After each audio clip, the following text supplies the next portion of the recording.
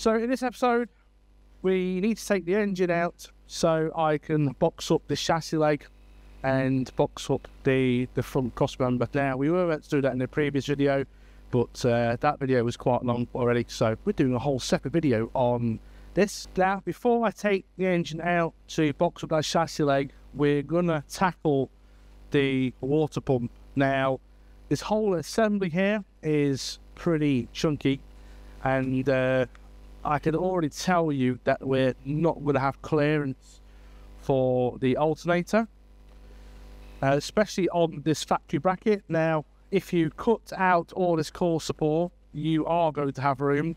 There is no doubt about it. The only issue is that I'm pretty sure we're going to impede on the just the headlight bolts for these two bolts here on this piece here. So if we have to cut here, it means the headlight's not going to fit, which on Dave's car is not a problem because this car runs headlight blanks. In fact, this car doesn't even have a switch for the headlights. That's how sort of dedicated hill climb car this car is. But obviously, I've got you in mind as the customer that will most likely be purchasing this kit for the K20 in your K11, so they need to think ahead. Yeah, so it's not going to work.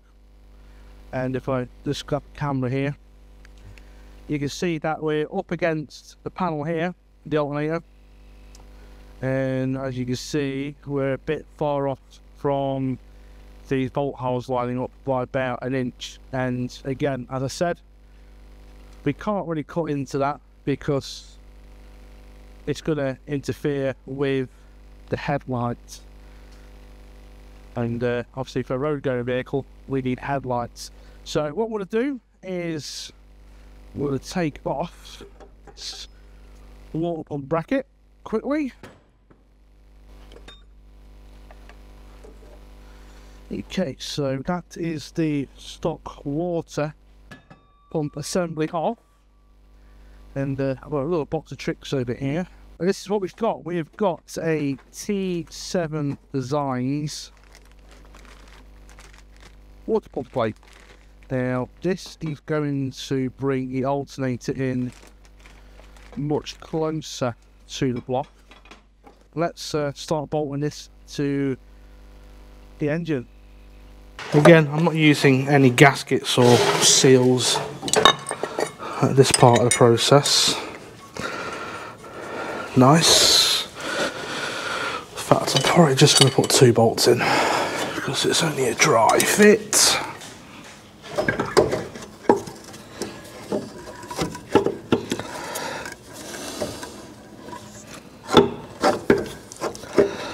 Okay, so it looks like we might have to get the grinder out. I mean, one thing this bracket has done is that it's lowered the alternator quite a bit to where we're not, obviously if you remember, the alternator was here and now it's all the way down here out of the way, so I've got no problem at all getting the grinder out and giving us some extra clearance here.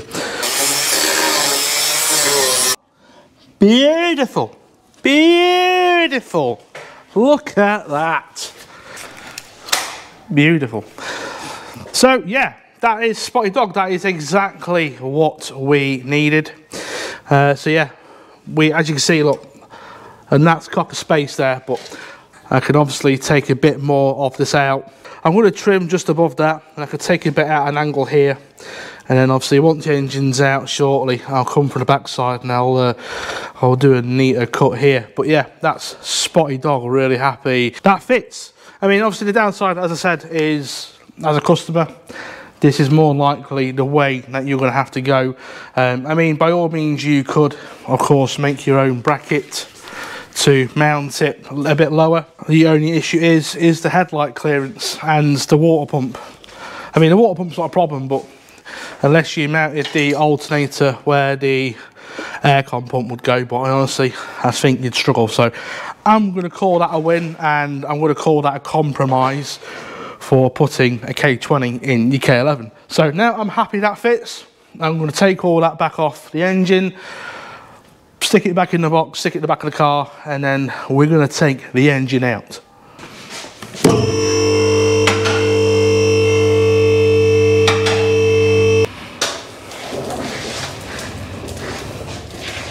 Okay, so this is what we have got to contend with, is that we need to box this chassis leg back up. Now, for whatever reason, the factory engine mount used to sit in this location here, and as you see, it is single skinned.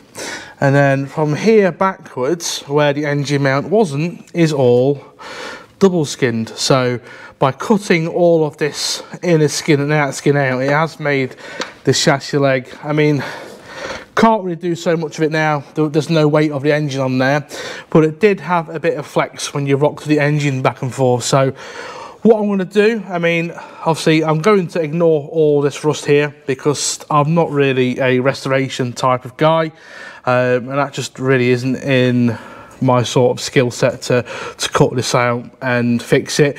This is a pure track car after all. It's not a road car. It's had loads of things cut out of it. Whatever, I mean, you can moan about it in the comments. It is what it is. So what I'm going to do to put a bit of strength back in this chassis leg is I'm first going to cut a strip of steel, and I'm going to weld from here directly backwards to the back of the chassis leg here, and then that's hopefully going to put a bit of strength back into that chassis leg by attaching this top piece here back to the chassis leg directly. And then we'll come in and put a flat piece of steel here directly upwards in line with here, and then we'll then finish off with 2 more sections in these corners here. So pretty simple job. Shouldn't that take us too long really? So what we got is a piece of flat card, and what we're going to do is we're going to cut out the appropriate size piece of steel. We need to cut out a bit of sheet. So we got there, we got there, and we got there.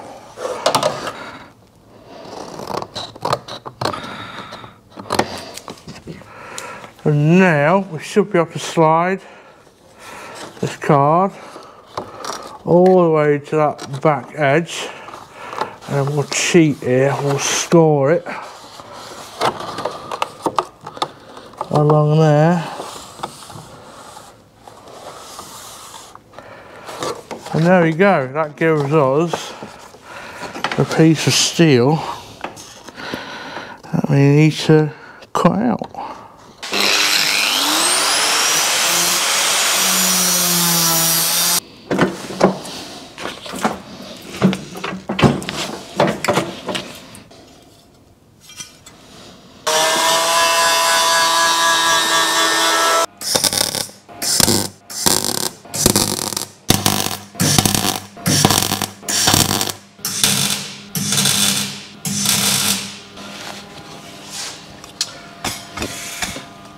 Note to self, don't wear your road camera while welding because it sets fire, singes all your chin hair and wrecks the muff.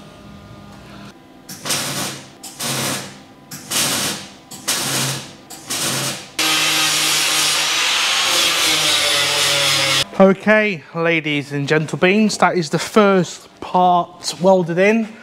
Now, you can laugh all you want, I am in no way a MIG welder. I do have this lovely little Clark unit down here, only because Artec haven't sent me one of their new fancy MIG welders yet. So yeah, no doubt some of you who will be purchasing this kit will most likely do a better job than I have. So yeah, overall I'm pretty happy. I've just got to fettle some bits with a grinder, but we're going to jump straight into this next section. We now need to box the rest of this chassis leg in. So what I'm going to do is I'm going to take an imprint of this external shape here with a bit of card. I'll cut that out, and then what I'll do is I'll then extend each piece about 1 inch so I can put some folds on it, and hopefully we can put this panel in as one piece. So we've got to do minimal welding. Now what I've had to do is tape 2 pieces of card together because one piece wasn't actually long enough to do what needed to do. So that's the imprint there. And then if we get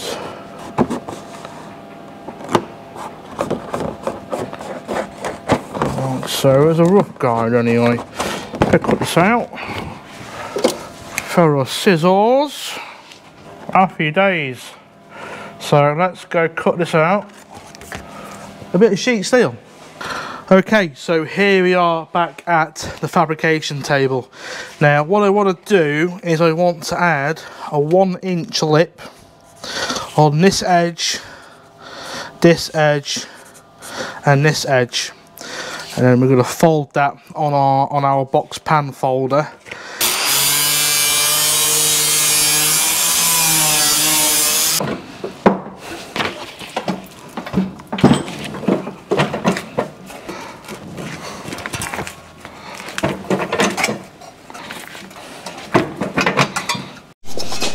Okay, let's have a quick test fit.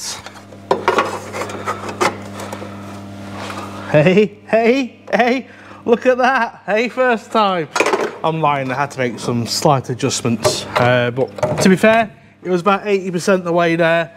There was just a bit of material in these corners that was stopping it from sitting flush.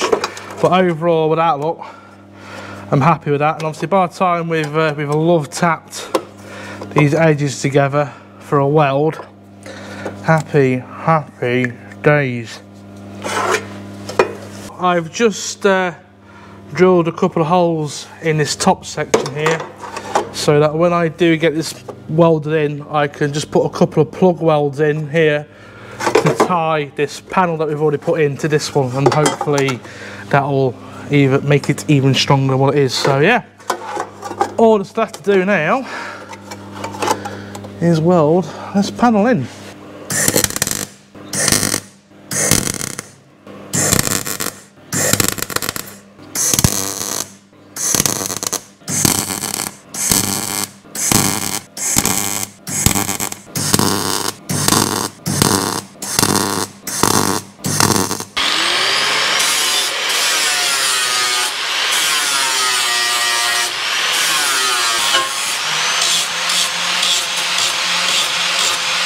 So there we go, couple of hours in and we're done. I'm really happy with how it's come out, considering that this kind of work really isn't my sort of thing. But yeah, just got to fettle a couple of edges off, and I just need to get in here with a die grinder and just sort of clean this edge up. Just because I know there's someone in the comments telling me that I've done an absolutely shit job, but I'm happy. Dave's happy. As you can see as well, I've done these plug welds in this panel to tie this panel into the first panel that we put in. So this chassis leg now should be plenty strong enough. And just need to order some black painting from the factors. Unfortunately, it's 7 o'clock on a Saturday, so there's no way I'm getting a delivery now. And then we'll get that painted and cleaned down, ready for the eventual engine to go in. So all I've got to do now, other than tidy up my mess on the floor, is we need to turn our attention to this cross beam.